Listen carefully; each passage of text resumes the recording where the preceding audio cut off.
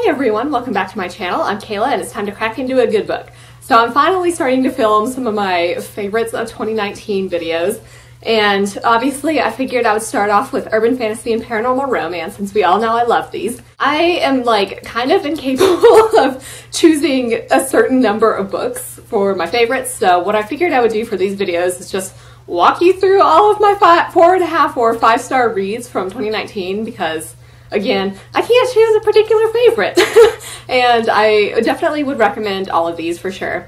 So out of the 318 books I read, 56 of these were 4.5 or 5 stars. So 3 of them were like I was listening to audiobook versions of books that I've already read, so I don't think I'm going to talk about those just for the sake of, you know, talking about books that I hadn't read previous to last year. So I've already talked about several of these series on my channel, so some of them won't come as much of a surprise to you probably, but the first 4 books that I'm going to talk about today is the first 4 books of the Invisible Library series by Genevieve Cogman. Now, I have not read the 5th book yet, but I do own it and I'm sure I'm gonna love it, but my guess is I'll probably read it soon because the 6th book recently came out and, you know, I'm dying to read that. So the first book is The Invisible Library. The second book is The Masked City. Third book is The Burning Page, and then the 4th book is The Lost Plot.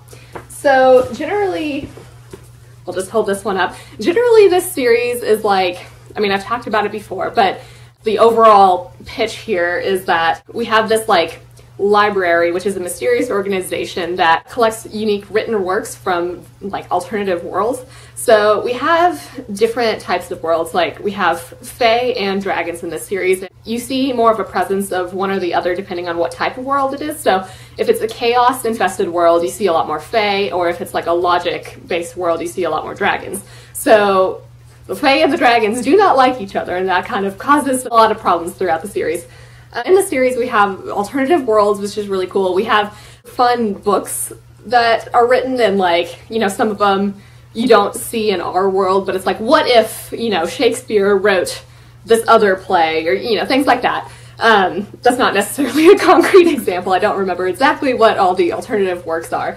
But yeah, this is a really great series. It's very enjoyable. Irene, the main character, is probably one of my like new favorite female characters. She's very intelligent. She's, you know, kind of a badass, and I just love her so much.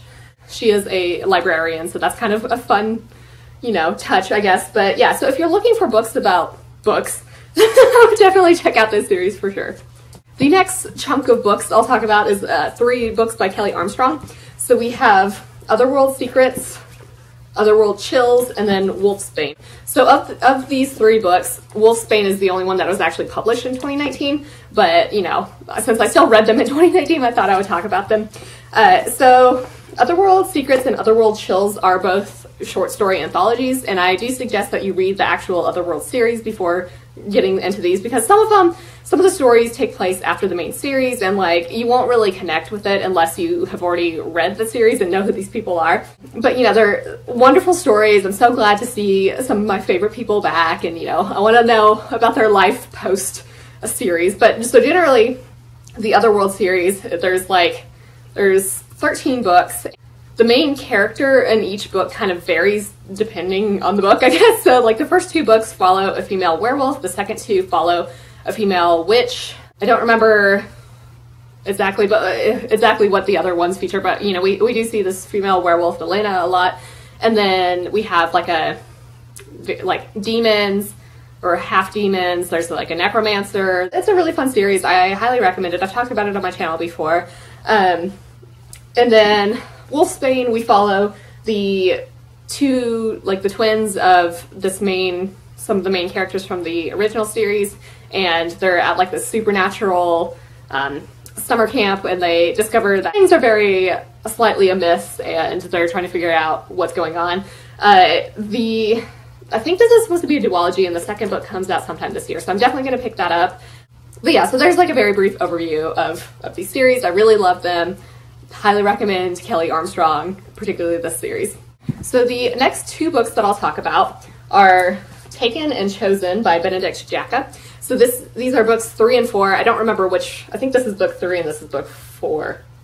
but I could be wrong about that. But this is an urban fantasy series. I talked about it before on my channel, and the main character, Alex, is a diviner, so he can kind of see probabilities of various events and, like, in that manner predict the future almost. So these two books follow, I mean, they're, like, I don't want to spoil too much, but we're generally following Alex and his apprentice, and then, like, some of Alex's dark past comes back to haunt him almost. The front cover has, like, a little quote from Jim Butcher, and, you know, it's like, Harry Dresden would like Alex Verus tremendously, and I do think that's true. Like, I think fans of the Dresden Files would very much like this series, because, you know, speaking as one of these people, I definitely recommend this series. We do see different types of fun magic that you don't normally see. Like, I think there was, you know, like luck magic, obviously this like divining magic, there's like health magic type things. I mean, that's not specifically what it's called, but yeah. So I definitely recommend the series. I'm hoping that I will continue it this year. The next book that I'll talk about is Some Girls Bite by Chloe Neill, and this is the first in the Chicagoland Vampire series. This is like, you know, I'm finally getting around to reading it. I did talk about this recently on my channel. I think it was published quite a while ago, but basically and I've talked about this again, so, you know, I'll just give you the pitch here, where the main character, Merritt, is a graduate student, and she's, like, attacked by vampires, and basically, she's turned into a vampire against her will. After she's turned into a vampire, somebody is, like, kind of out to get her, so she has to discover what's going on and, like, kind of transition into her new life as a vampire. So, I did kind of mention there's definitely, like, a chosen one trope here, but I was totally fine with it. I really liked Merritt. I thought she was such a badass, and I definitely want to continue this series as well. The next book that I'll talk about is That Ain't Witchcraft by Shauna McGuire. So I think this is the 8th book in the Encrypted series, and generally this series follows a family who have broken away from, like, the Covenant of St. George, and what this Covenant group was basically, like, monster hunters, and then this particular family was like, why are we killing all these monsters? You know, not all of them are necessarily bad, so they essentially want to protect supernatural creatures. So this kind of follows the same format as, like, the Otherworld series, where the different books have different, or follow different main characters. So generally speaking, you know, it's like we get 2 books per sibling, and then, you know, it starts to repeat. But there are 3 siblings in this family that we follow, and they all have different personalities and different strengths.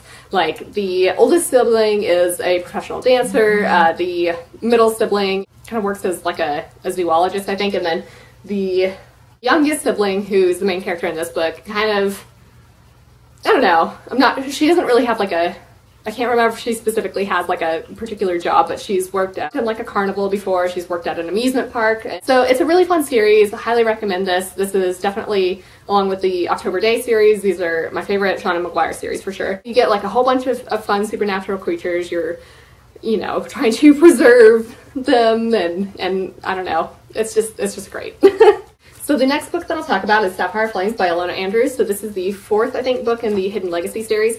And this is more of a paranormal romance, I would say. But basically in this world, and I've talked about it before on my channel, but in this world we do have different families that have different powers, and there's a lot of, like, politics between the families. And so this is the start of, I think, a new trilogy where we're following the younger sister of the main character from the original trilogy. This particular family has, like, a private investigation firm. We're solving some mysteries, and then obviously there's this whole magic system involved.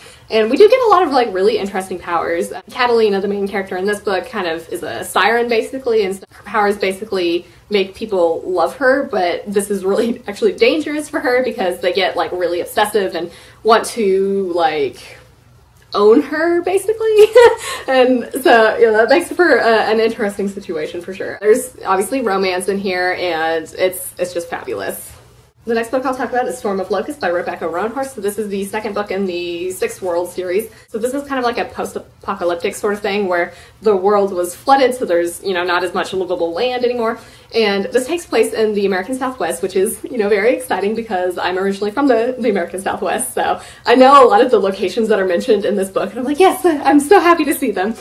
The main character, Maggie, is a monster hunter, essentially.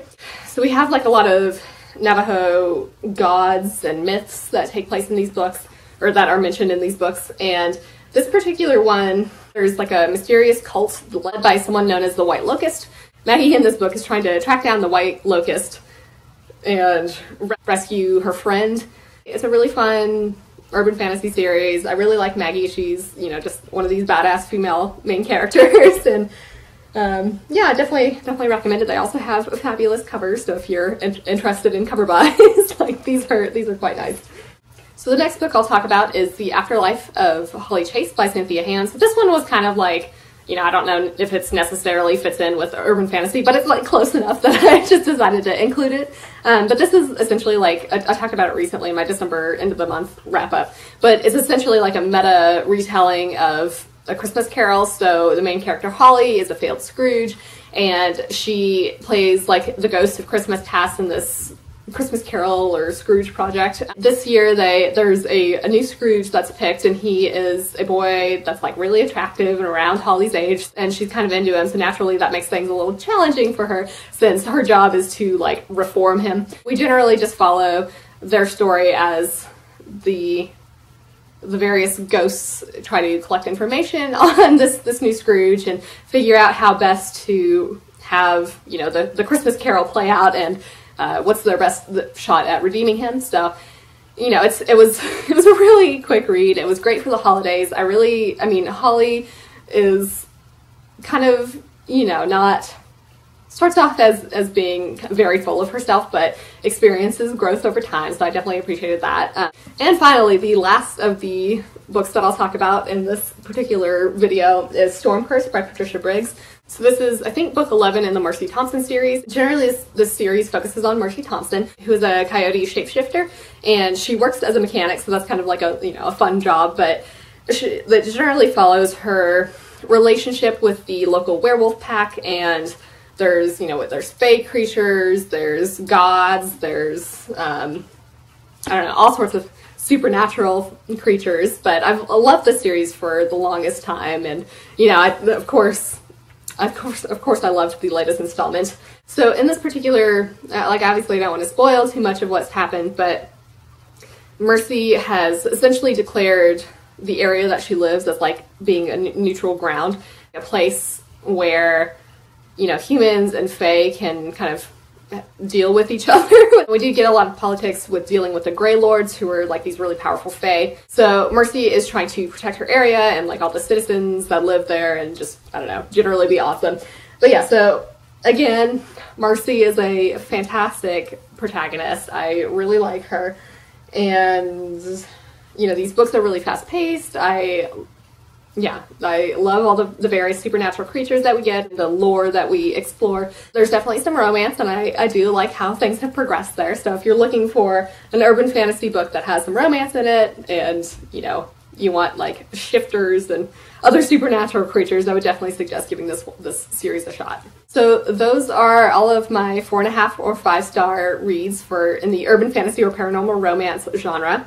And, you know, obviously I highly recommend all of these. They're just so fantastic, and a lot of these have books coming out this year that obviously, you know, I need to pick up and read, and I'm sure I'm going to love them, so I'm very excited for that. Let me know in the comments if you have already read any of these books and think you might pick them up. I hope you're having an excellent day and are reading something awesome. If you enjoyed this video, feel free to give it a big thumbs up, as that would certainly help me out. But with that, I think I'm going to wrap it up here and see you in the next one.